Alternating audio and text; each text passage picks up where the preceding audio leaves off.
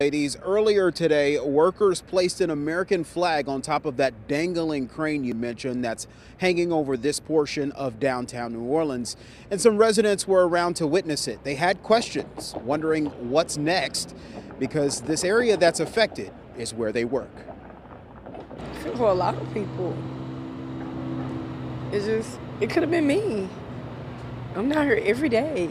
Chastity Stevenson says she was spared from being a possible victim in the Hard Rock collapse. She takes that way to work every day. And I had just gotten off the bus, so it was still smoky. But she knows some families are still hurting from the tragedy. 2 bodies remain in the building, and they won't be recovered until after it's demolished. Why? Like, why are there still 2 bodies still in there?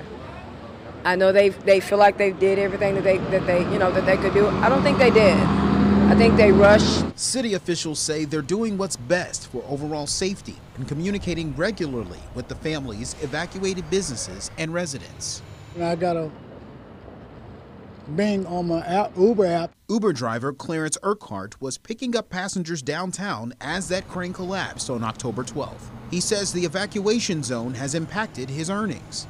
It impacted on Albertville to go right, to come down Albertville, to go into the French quarters. Everything's just jammed up every day. But the city says once the crane on Canal Street secured, the zone could shrink and allow some roads to open. Until then, people in the city remain hopeful for an ultimate solution.